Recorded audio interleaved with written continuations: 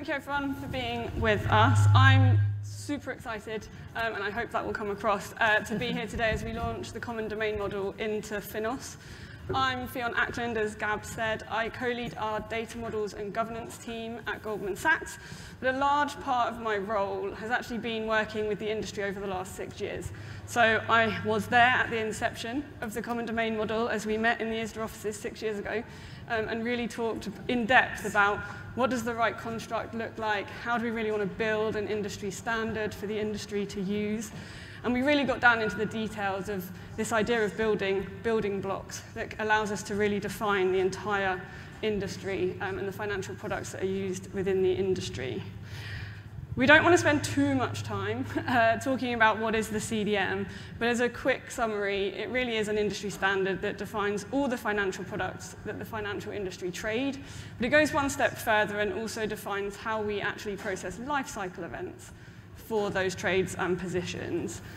Actually, earlier in the year, I was at the ISDA AGM, and the chairman of the CFTC said, we really need clear data definitions and machine-readable code. And I think that's absolutely what the CDM does. And those of you who have been involved in the recent regulatory go-live earlier this week, as which I have been, hopefully you'll start to see how we can use the common domain model to really help drive that. The other big benefit we wanted as we looked and started the CDM was how do we actually capitalize on the new technologies out there, so blockchain and DLT, and hopefully you'll start to see as we talk through over the next 20 minutes how that can be used as well. Before we get started, hopefully you can see on the screen behind us, we have 3 trade associations coming together, so ISDA, ISLA, and ICMA. So perhaps I'll get you all to introduce yourselves, and then we'll get started. Thank you, everyone. Hi, I'm Georgina Jarrett from ICMA. That's the International Capital Markets Association. We work very closely with ICMA here in the US and look after the debt capital markets industry globally. Hi, good morning, everyone. My name is Alan Milligan, and I'm representing ISDA this morning, classically at the derivatives side of the business. My role at ISDA is Head of Data and Digital. Hello, everyone. I'm Adrian Dale. I'm the Head of Regulation, Digital and Market Practices at ISLA, which is the Security Lending Association. Excellent. So let's get started. Perhaps you could take us through what's excited you most about the journey so far with the CDM, and perhaps we'll go in chronological order. So let's start with you, Alan, at ISDA. Thank you very much, Fionn. Well, ISDA's been part of the CDM journey for 5 years. It's obviously not new to ISDA, and what's particularly exciting, where we find ourselves now with the CDM, is extending the cross-coverage of CDM beyond just derivatives, so securities and SEC lending with ISLA, ICMA, and more recently Finos. And I think, over the last month, we've seen some very exciting developments. We've seen a real-world industry implementation of digital regulatory reporting. I think there was a press release some weeks ago from a member firm, and that's an end-to-end test now in production for CFTC regulatory reporting. And of course, the press announcement last week from Goldman Sachs. Perhaps you can touch upon that later, Fionn. Yeah, great. Adrian? I forgot what the question was there for a second. Luckily, I've got notes. So our journey was a little bit different. We started off in 2019 with a series of papers called The Agenda for Change, and we were looking at how the market was evolving and also the evolution of the technology at the same time, how we can combine those two aspects to improve the way the market operates. The conclusion was that we needed to have, of course, standards, which is probably the most used word you're going to hear today across everything. Looking to what our fellow associations were doing as well, it was quite obvious that that's where we needed the direction we needed to go in. So all of those papers actually are online, and we produced another one just very recently. Actually, it's on on the ISLA EMEA website, and you can see the work that we've been doing on that and how we've evolved to where we are at the moment. The exciting thing, that was the question, right? So the exciting thing is, so I've been in the industry for a long time, and there's just problem statements coming out all over the place. To address those things, the way that we've been doing things historically is looking at an individual problem statement, solving for it, and then just creating more complexity. So the exciting thing now is where we have standards that we can start actually working to solve all of those things, and that's the future that's, sorry to mention the word future, that's one we're looking to. Excellent. Georgina, how about you? And last but not least, so ICMA has just very recently, well, not so recently, but over the last couple of years, sort of been working hard to add the bond and repo transaction life cycles to the model. That business, for those of you who know about it, is very, very fragmented and actually hasn't done a lot of whole-scale transformation end-to-end on that trade life cycle. So there's gallons of opportunity. I think excitement and the words modeling and data models are sometimes quite difficult to marry up, but we are genuinely really excited to be part of this initiative, and indeed actually working together as 3 trade associations to simplify and standardize transactions that really are important and, you know, as we all know, create massive cost and complexity that just isn't necessary. So, yeah, we're very, very happy to be part of the Perhaps gang. I'm one of those geeks that gets super excited about models. No, I wasn't shouldn't actually say judging your decision to be excited about models, but... Excellent. Sorry, Fiona, can I just add a tagline into that? 'Cause it's an important thing of what we're all doing. It's the market building something for the market, which is something that hasn't happened before. There's normally a vendor or a firm doing something. And at the same time that we're doing that, it's called for by the regulators, and their tagline from the European side anyway is what can we do to help? So that shows that the regulators are really involved, invested in what we're doing as well. Yeah. Sorry. Yeah, I think there's definitely the problem statement out there that we need to solve, and I think this absolutely is the solution. Perhaps let's look a little bit into the future then. What do you hope for the CDM over the next couple of years, and perhaps also touch on the impact that should have for the financial industry? Georgina, let's start. Okay, so I mean, I think it's hugely why we're here, actually. So the associations have built, with a lot of input from all of our vast membership between the 3 associations, so the banks, the asset managers, the investors, in our case, the issuers, etc., all the technology firms, some of the law firms, and all the other participants in the market. We've built a model that we believe is a pretty good start to show how these transactions work. If we could all rewind the entire evolution of the industry and start again, then maybe we'd have all done it together the same way, and then our regulatory pain would have been a lot less. I think the exciting part now is kind of getting it out into the community, which is what this is all about, and getting people to actually start to use these models and properly embed them. And as a result, more brains makes it better, richer, more effective, more efficient. This is real testing to all of us techies. You know, we're actually going to test it in the real world. So that's the next step from our perspective, and it's great news, I think. Yeah, great. And Alan, perhaps you've had the longest, so what's the next 6 years? You know what you're doing. I think you know, the key statement is that, you know, why we're doing CDM and some of its use cases like DRR. And I think one of the, you know, the key propositions is we're doing it to maximize cost efficiencies through industry mutualization. You know, this is not theoretical. We demonstrated that in the last year with digital regulatory reporting, DRR. You know, so we've seen and witnessed those, you know, cost efficiencies. You know, and this is a great opportunity with the other trade associations to extend the breadth and depth of CDM beyond just derivatives, you know, to new asset classes. Great, and Adrian. So let's talk a bit about those problem statements I mentioned earlier on. So we've got regulations, we've got sustainability, we've got the high cost of operations, which is the point in the panel earlier. I think it was Colin who made a point about why should they be contributing. There's a business case in there because the cost of all of this infrastructure at the moment is enormous. There's a lot of focus on it from firms, and also what's the solution? It's actually to come up with these, to use these standards. And there are too many standards. So there are lots of people creating their own standards at the moment, and actually it needs to happen in a common place, which is the trade associations and of course on Finos as well. There's 2 examples I want to give of the future that we can look at. So a common practice in financial firms is where you have to do a transaction and you have to do lots of other transactions to support it. To get to that point in the future where we can do all of these transactions, they can all be expressed in a single sort of standard. And then that means you get this interoperability between all the platforms internally and externally. And internally, I mean that internally within a firm, they've got a big mess at the moment trying to connect all the different platforms together, and that needs to be solved. And externally, I mean about regulators, for instance, or talking to your counterparts or interacting with exchanges. The other thing is that to get away from this paradigm we're in at the moment, where there's a regulation, we take SFTR, which is, I know it's a European one, but you've got your the 10C1, which is a similar sort of thing. where the regulator says, I want a list of all these fields, and that actually isn't the right way to do it. It should be the market saying what we want, what our transactions look like, and then the regulator saying, fine, shopping list I'll take out of those things. So the future is that we don't spend 5 years trying to figure out what the regulator wants. We just say this is how it operates and they're satisfied. Yeah, and I think the other one, and Alan mentioned it a little bit before, and I sort of talked about blockchain and DLT. The other space is how do we start to really use the technology that's out there in the industry. And just 2 weeks ago, I think it was, GS announced the launch of our GSDAP, so the Digital Assets Platform.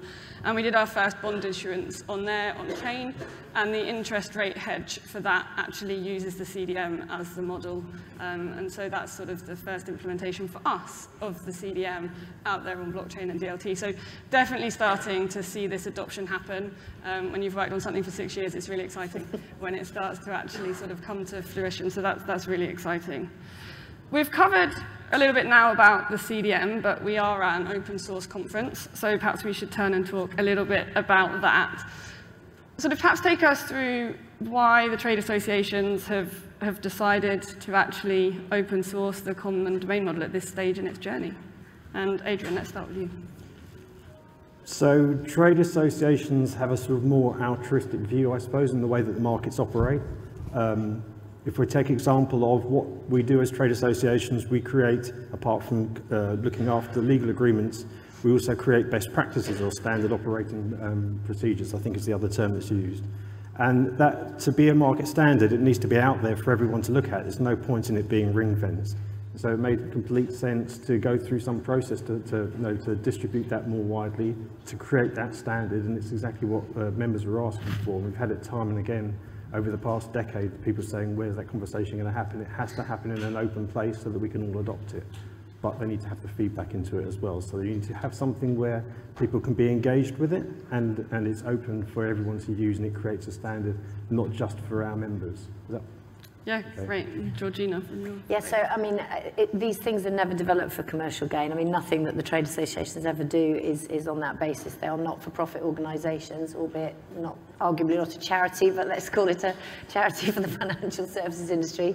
And I think actually we've touched on regulation. It's quite important that we're now being seen as even more important between the industry, so representing the whole industry, in this case 3 industries or 3 parts of our financial services industry, you know, on their behalf, right? So taking this to open source, as I mentioned before, is really getting it to live, getting it to fly. You know, there are 3 of us, even though we're all independent of the, you know, actual market participants themselves, but there are now 3 of us, so we need to put it somewhere where it's independent of all 3 of us as well, right? So, yeah, I think that's the reason. We want it, you know, for open and free use, and that's open source really, isn't it?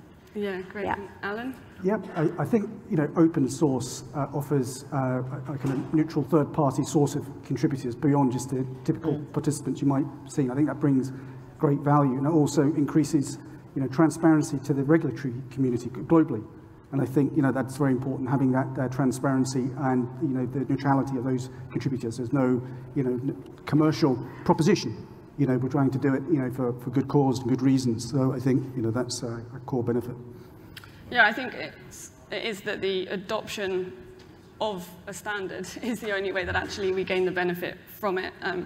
So for me, and some of the reasons why I love working in the open source community is it allows us to get more participants and also to therefore accelerate the build of these things as we get more people to actually contribute to it. And hopefully it makes all of you guys feel a bit more responsibility for what's going in there.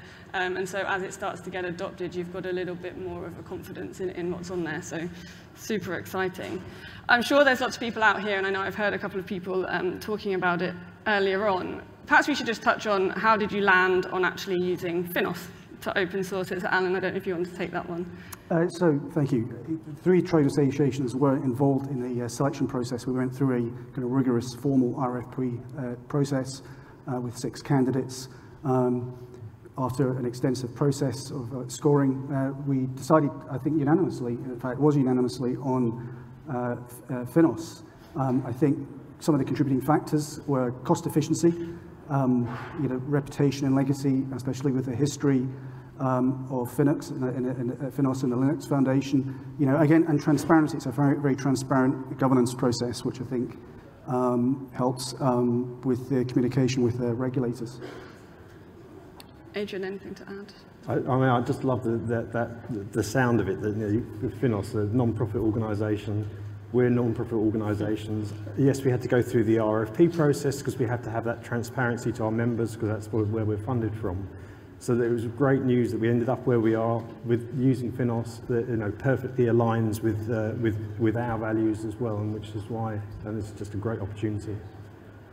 Georgina, anything to add on your? Yeah, no, so just really touching on the fact that the associations don't naturally work together actively very often, actually. So this is quite a truly, you know, groundbreaking project because we all look after our own individual, you know, businesses. But, you know, actually the ability through an RFP to A, do the process properly, but also B, come to a joint, completely agreed, well-governed decision is very, very important. Otherwise, you know, we feel like somebody's made a decision without the other party having full input. So I'm going to contradict. Yeah, you're going to contradict. Just a little bit. So, I mean, especially on regulations where there's no point in, where we're very similar, we're like related in terms of the way our markets operate. And where we, especially on something again like regulations, it makes sense for us to align. So we have been aligning on certain regulations to make sure that our best practices are aligned. Fair adjustment, Adrian. Right, but it's give and take though. I mean, sometimes you know you come up with better ideas and they get adopted into ours, and vice versa. And we've had that actually with a very large body of trade associations on some of the regulations that are going through at the moment. There's like 10, 15 of us get together globally. And we agree what the standard should be, just because it makes sense to do it like that, not for any nefarious reasons. No. And I think it's a big thank you, if I can do it on behalf of the financial industry, that you're collaborating together to bring this into one place. So I think that's great. If you're interested in hearing more, I know we've touched on little bits here, but there's so much more going on today about the CDM. You've heard a little bit about it. I know there's a session that will look at the history of it, so if you're interested in what happened over the last 6 years, there's a session happening on that. There's also going to be showcases of how it's being used in the industry. You've heard from a couple of us, but actually there are other people in the community that are doing it, so please go and find that session as well. Perhaps a little shameless plug from me. So my role within FINOS is also as co-chair of the Financial Objects SIG. And over the last couple of years, we have been contributing to the CDM through that SIG, but we have great ambitions of what more we can do now that sort of this launch is happening. And so if you're interested in anything we've just spoken about, please do come and find me, or my co-chair Ian is somewhere around in the room, at the back over there. Please do come and find us. We would love to hear how you'd like to get involved or how you'd want to see this sort of move forward over the coming years. So please do come and get in touch. Perhaps to finish us off, because we've spoken about quite a few things, can you each give 3 words that you want people to take away from this session today and as they go and sort of enjoy the day? Georgina. Okay, so the first word, having been corrected by Adrian, is collaboration. But in all seriousness, it's all about collaboration, us and the whole of the FINOS community. Foundational, and then embed and deploy. That's 4, but they're the same. So embed and deploy. Excellent. Adrian. So I'm going to be cheeky and I'm going to try correct twice. Me again, isn't he? So my first attempt is adopt our CDM. That's an obvious one. That's obviously to financial firms and to regulators as well.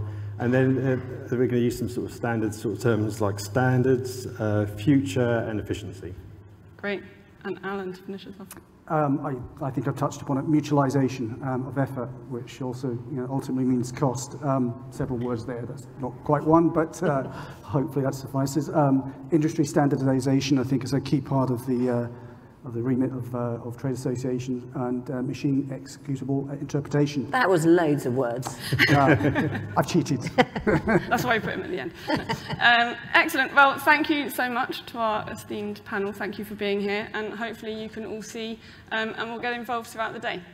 Thank you. Thanks, Fiona. Thank you.